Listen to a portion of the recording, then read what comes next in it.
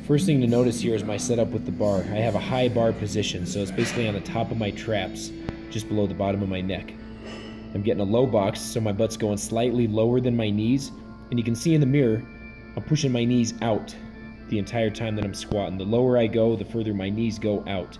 This allows me to keep my shins predominantly vertical without letting the knees fly way out in front of my toes. And you'll see that better from the side angle here. Again, watch the setup. High bar setup, just below the bottom of the neck, top of the traps. Knees are going out. See how vertical my shins are able to stay? My knees are not going out beyond my toes. And I'm not flopping down when I hit the step either. No excessive arch in the low back. A little bit of forward lean, but not too much. Nice straight torso. Sit down and power up.